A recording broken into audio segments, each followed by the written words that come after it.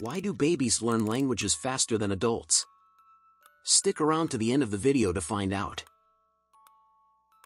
It is often claimed that meditation changes the brain. While this is true, it's somewhat misleading. In reality, everything that you do changes your brain. This phenomenon is known as neuroplasticity. Neuroplasticity is defined as the ability of neural networks to change through growth and reorganization. So when you practice sports, or play an instrument, or do just about anything for enough time, the brain actually changes itself to function differently than it did before. The brain achieves these changes via two different methods: functional plasticity and structural plasticity. Functional plasticity refers to the ability to move functions from a damaged area of the brain to other undamaged areas. Case studies of stroke victims who have experienced brain damage have shown that the brain can rewire itself, with neurons next to damaged brain sites taking over at least some of the functions that have been lost. When a person loses a limb, the brain must rewire itself to adjust to the loss of input from that limb. This process can take time and effort, but eventually, the brain is able to compensate for the loss of the limb by reallocating resources to other areas. However, some amputees experience pain in the part of the limb that's not even present anymore. This sensation is known as phantom limb syndrome. Experts believe phantom pain results from a mix-up in nervous system signals, specifically between the spinal cord and brain. This is an unfortunate condition and often is untreatable. Structural plasticity is a little different. It refers to the brain's ability to actually change its physical structure as a result of learning. Essentially, neurons that are used frequently develop stronger connections. Those that are rarely or never used eventually die. By developing new connections and pruning away the weaker ones, the brain can adapt to the changing environment. This process is thought to play a key role in the formation of memories. Synapses are the point of contact between neurons. Imagine them as the connectors of your brain, like the connectors of a motherboard in a computer. They can be strengthened or weakened, added or removed, depending on the signals that the brain receives. A specific example of structural plasticity is the process of long-term potentiation. This is a process in which the strength of a synapse between neurons is increased in response to repeated or prolonged activation. For example, imagine you are trying to learn a new song on the guitar. At first, the connections between the neurons that control your fingers and the neurons that process musical information are relatively weak. However, as you practice playing the song, these connections become stronger and stronger, allowing you to play the song more accurately.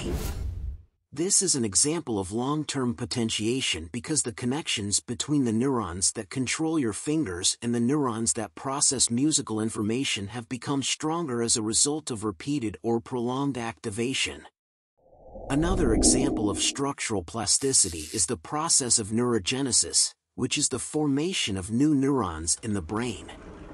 One example of neurogenesis is the formation of new neurons in the hippocampus, a region of the brain involved in learning and memory. Studies have shown that hippocampal neurogenesis is increased in response to certain types of learning, such as spatial navigation tasks. In other words, as an individual learns to navigate through a new environment, new neurons are formed in the hippocampus to help process and store the new information. Physical exercise has also been shown to increase neurogenesis, as well as promote the survival of new neurons, by triggering the release of specific growth factors and modulating signaling pathways. As I mentioned earlier, everything has the potential to change the structure of our brains. However, this does have some unfortunate outcomes. For example, maladaptive structural plasticity is also thought to be a contributing factor in the development and progression of a number of neurological and psychiatric conditions. When an individual abuses drugs like cocaine or heroin, These drugs activate specific neural pathways associated with reward and reinforcement. This leads to an increase in the strength of synapses in these pathways, a process called synaptic potentiation. With chronic drug use, the brain adapts to the presence of the drug and the synapses in the reward pathway become even stronger. As a result, normal pleasurable activities that would have previously activated the reward pathway, such as eating or socializing, are no longer able to produce the same level of pleasure. This leads the individual to seek out the drug to achieve the same level of pleasure and reinforces drug-seeking behavior. In this way, maladaptive structural plasticity can contribute to the development of addiction. The brain changes to the point that without the drug, its reward system is not able to function properly, leading to drug cravings and compulsive use. It's important to note that the brain is not infinitely malleable. Certain areas of the brain will not change, and always be responsible for certain actions. For example, there are specific areas of the brain that play critical roles in movement, language, speech, and cognition, whose functions remain largely unchanged.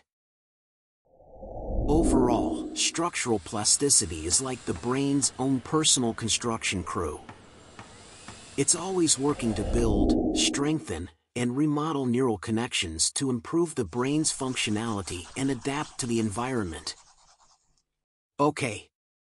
As promised, I will answer the question posed at the start of the video. Why do babies learn languages faster than adults? The brain of a newborn baby is still very much in development. Newborns have around 2,500 synaptic connections. By the age of 3, this number has grown to a whopping 15,000 synapses per neuron. To give you context, adult brains only have half of this amount. Why? Well, if you recall the concept of synaptic pruning that I mentioned earlier, it actually makes a lot of sense. Babies' brains are set up to absorb information from their unique environment. This is why they are born with so many connections. But, if these connections aren't used, they will weaken and disappear completely by the time we are adults. This is why there are so many bilingual babies. According to research, babies who learn 2 languages actually progress at the same rate as their peers who are only learning 1 language.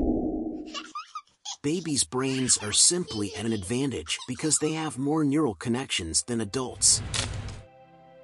Our brains have an amazing ability to change throughout the course of our lives, allowing us to learn new things or recover after sustaining an injury.